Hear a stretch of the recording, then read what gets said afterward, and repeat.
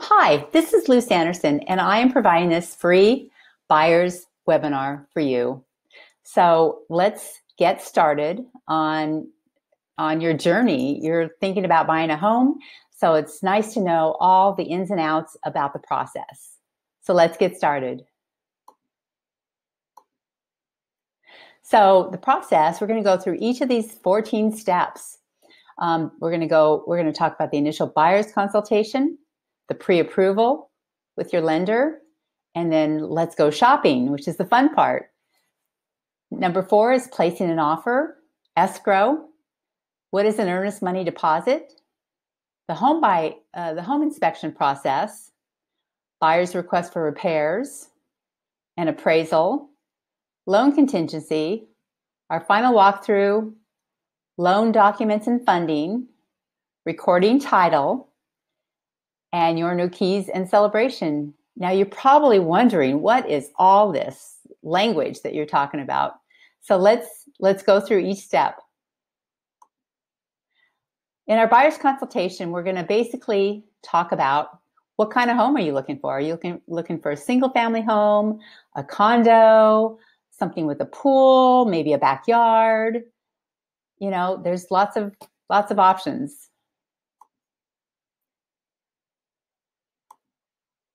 So basically what we can do is we can meet virtually or we can meet in person. And we do follow CDC guidelines for our in-person meetings. But we can do it virtually, which is wonderful. We use Zoom quite often. Now, what we want to do is talk about what your needs and your wants are. Kind of your desired monthly payment, kind of what the time frame is, and pre-approval. And just to let you know that the buyer's closing costs, which is your part of the cost associated with purchasing a home, is around 2% of the purchase price. And then the pre-approval. So there's 4 components when you meet with one of our great lenders. So what they look at is they look at income, stability of income, credit, and assets. Now, through this process, you are going to be providing the lender a copy of your tax returns, your W-2s, pay stubs. They're going to pull your credit, and they're also going to look at how much money you actually have saved up in the bank. So those are the main things that they're going to be looking for. So income is something you have to make. You have to earn at your job. Stability. What they're going to look at is have you worked in the same line of work, or with some company for the last 2 years at least. And they want to make sure that your income is consistent. So credit, how does that work? So what they look at is your payment history. Are you paying any of your debt on time, whether it's student loans, credit card debt, maybe you have a car payment, those kinds of things. They look at how much you owe and kind of what you're in coordination with how much you earn. So assets, what kind of assets do you have? Do you have money to save? Do you have enough money saved up to buy a home? Do you have money in your checking savings account? Maybe you have a 401k with your company that you could use. Possibly even stocks and bonds. And then we would have to see if there is a no money down option. There's not really a lot going on right now with that, but it's always worth looking at options. Final question. So what is your ideal mortgage payment? And if you found your dream home, so say you can buy between $700,000 and $800,000, but you're wanting to only spend $700,000. Can you go to $800,000 if that's your dream home and you can see yourself there for many, many years? If you're not going to be there for, at least 5, 7, 10 years, at least 5 years, maybe we need to look at something else. So there's a lot of different loan products. There's over 300. You could be a conventional loan option. Maybe you're a veteran and you can go through VA. FHA is another one where you have a low down payment, like 3.5% down. So you don't actually have to have 20% down. So there's a lot of different options, and the lender that we can, recommend to you will be able to walk you through all that to see what the best fit is for you. So here's a link that you can take a look at, and what it will do is you can put in how much money are you paying for rent, and if you were going to take the same amount of money that you're paying for rent, what can you buy? Which is an amazing idea. Can I take the money that I'm spending to pay somebody else's mortgage and pay it on my own mortgage? And that way I can build equity within my own home. So let's take a look at the differences between the benefits of buying versus renting. So with renting, there's no tax benefit, and your rent may go up every year. So, and there's no investment in or from the property. And because you're paying somebody else for rent, you're not accumulating equity. Plus, they could possibly evict you. You could be there for 5 years and they could say, well, you know what? We want to move back into the house, or we want to sell it, and then you have to move. You really don't have a say. The benefit of buying, you have great tax benefits currently. You have greater stability because you're going to be in the same neighborhood. You're going to get to meet get to really know your neighbors. It's really good for the kids to be, within the same school district. It makes them feel more secure. It can be a great investment, and you can build equity. Pride of ownership. I mean, everybody, that's the American dream, is to own your own home. And then finally, your first home may lead to a better home as you build equity within your home. So once we've done that, let's go shopping. So once we have determined what your criteria is, I will send you by email a list of homes specific to what your needs are. So we'll go over and talk about the feedback, and then we'll go and schedule showings for the selected homes. Now, typically when we are looking for a home and we find the home, it's an average of 30 days. And typically, many of our clients love one of the first 5 homes that they actually get to see, because once you go into the home, you actually get the feel of it. So we found the perfect home for you. What we want to do is we're going to put together, prepare, and package our offer. So what we're going to do is we're going to review comparable homes. We're going to prepare offer options and strategies, and we'll go over that. There'll be a cover letter. Basically, it's like a love letter to the seller on why they should pick you, because they could have more than one offer. And then sellers typically respond within 1 to 3 days. And oftentimes there's multiple counter offer scenario. And so currently, because the inventory is so low, there's not a lot of homes for sale. And interest rates, they're under 3%. They're at historic low levels.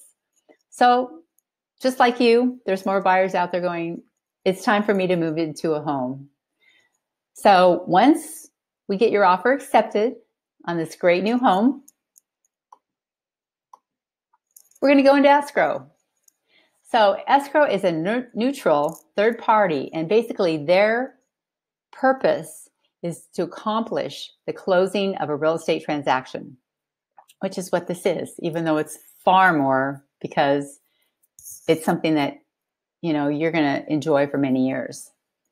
So get ready, buckle up, and let's get started. Let's start with talking about the earnest money deposit.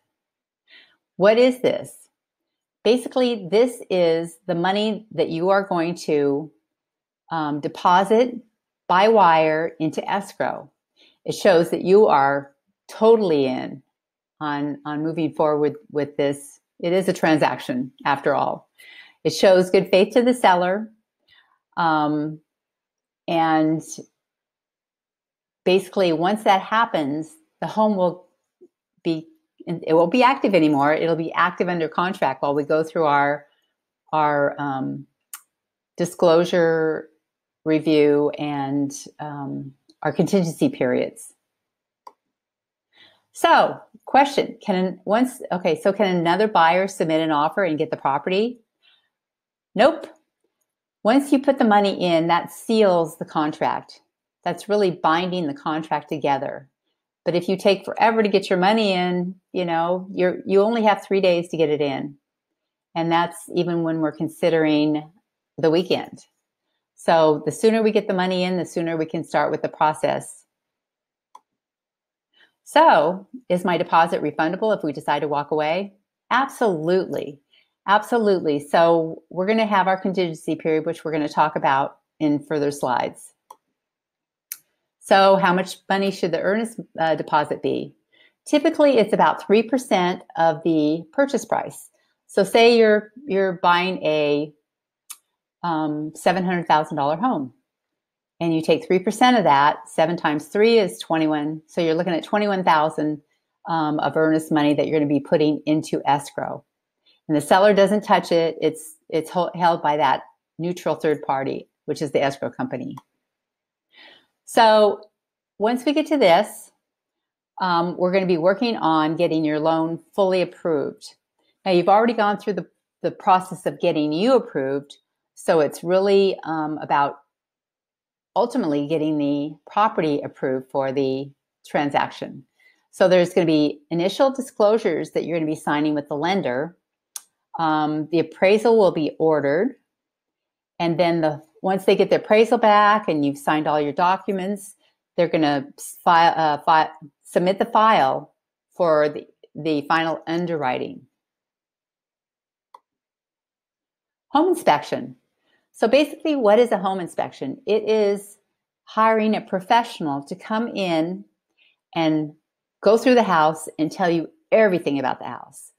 They're going to look at heat, air, foundation, building codes, proper maintenance, termite inspection. That's another thing that is important. And any follow-up inspections, whether we need to get a sewer inspection or, pool inspection, whatever it could be.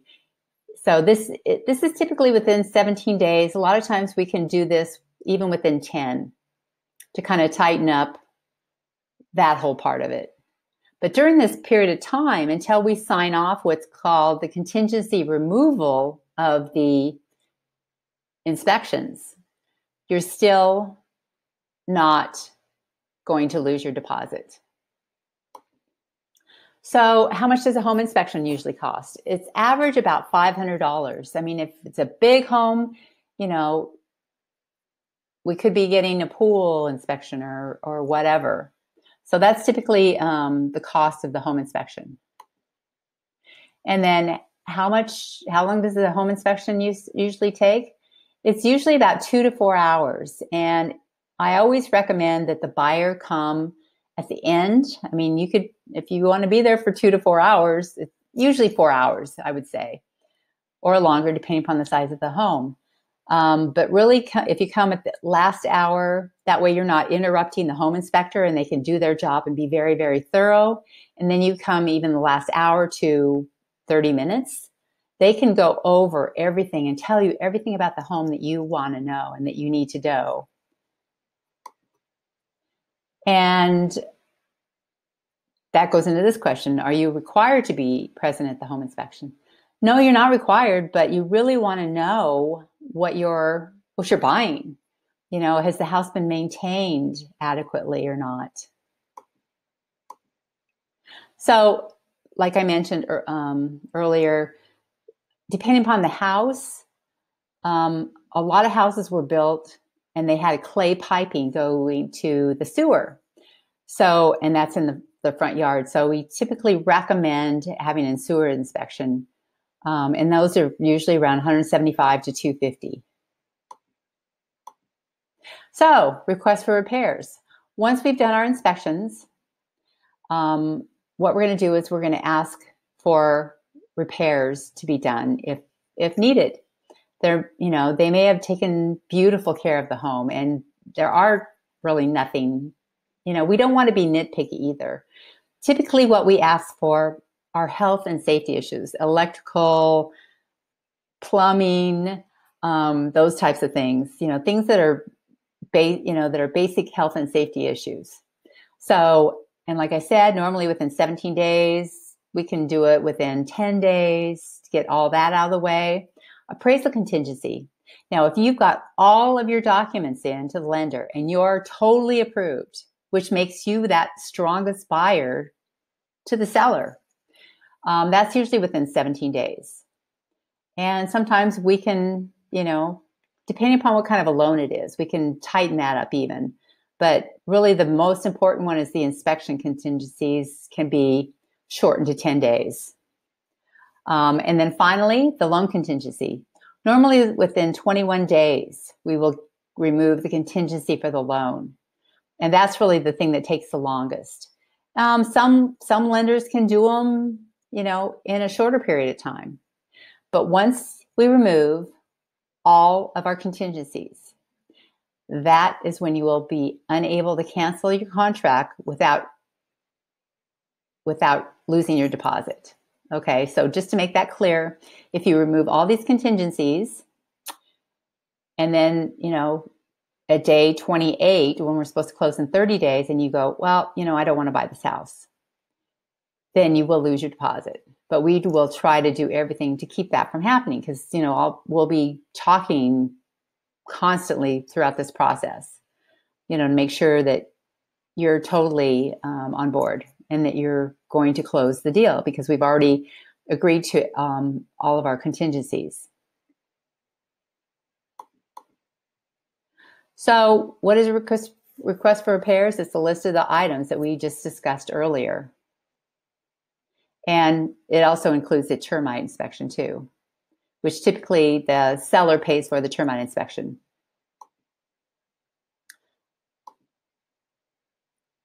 So like I said earlier, major repairs, health and safety issues, and issues that are vital to the home. Now you can't go, well, I want you to put on a new garage door because that really is not a health and safety issue unless there's a reason that it is.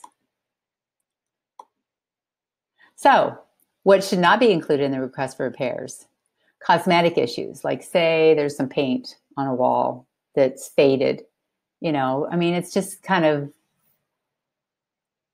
it's not really that important to ask for those simple things. Low cost and simple fixes.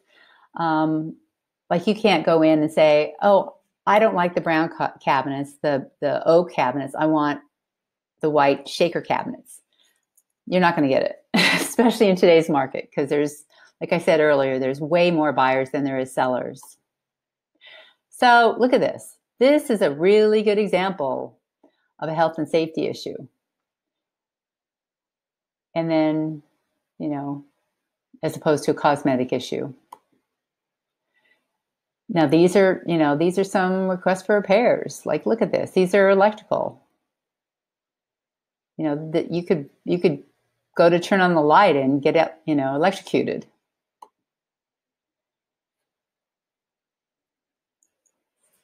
So, there's three options to deal with the repairs request. You can have the seller fix or replace the agreed upon items before escrow closes. Now, issues, pro issues dealt with before the move-in date. The bad thing is the seller decides how to carry out the repairs. The second one is seller gives a credit to the buyer for closing costs, and that will cover the cost of repairs. So the good thing about that, the buyer has control over how repairs are carried out. And the bad thing about that is estimated costs could be miscalculated. Or the seller could reduce the purchase price. The good thing about that is you might get the home cheaper, and the con is the challenge is to convince the seller to reduce the price. Like I said, in today's current market, a lot of sellers are saying, you know what? We're selling as is. And then you have to decide if you want to go further to actually purchase the house. Or if you're like, that's not a big deal. I'm going to go ahead and close and we'll move in. Home warranty. This is something that we always get from the seller, and the seller pays for this. So it's a usual customary thing in California for the seller to provide the buyer with home warranty for the first year. It covers, oh my gosh, especially with First American, it covers just about everything you could ask for. Okay, finally, the appraisal. Now, within 17 days of acceptance, appraisal will be ordered by the lender. The average cost of the buyer is around $600. And what the appraiser does is they compare similar homes in the neighborhood to calculate the value. And either it comes in at value or above value, and then you already have equity built into the home. If it comes in at value, it's generally what most homes are appraising for. If it comes in below value, you have a choice. You can bring in more money as a down payment or renegotiate with the seller. And depending upon the market, and currently it is a seller's market because there is less than 6 months of inventory, the seller has kind of all the control. They have the house, you want the house, so we'll have those discussions, okay, as we go along. Loan contingency. This is in place for a couple of reasons. So it protects your earnest money deposit to ensure that you have nothing preventing you from being able to close your loan. Full loan approval, and that's what we're going to make sure we have prior to releasing this contingency. This is like the final contingency, and you've already invested time and money into purchasing this home. And it also protects the seller from getting themselves into a long escrow with a buyer who can't perform because you can't get the loan if you don't get full loan contingency approval. And like I said, never release this contingency without confirming with the lender that, the loan is going to close. Final walkthrough. So once we've done all this, we've removed all our contingencies, basically 3 to 4 days before we close, the buyer verifies the home is in the same condition as when the initial offer was accepted. Home inspector can check on any repairs that the seller has carried out. So once we've done the final walkthrough, you're going to sign your loan documents. So typically what happens is a notary will come out with all the loan documents and you will sign the loan documents. Then the notary will return them to the lender.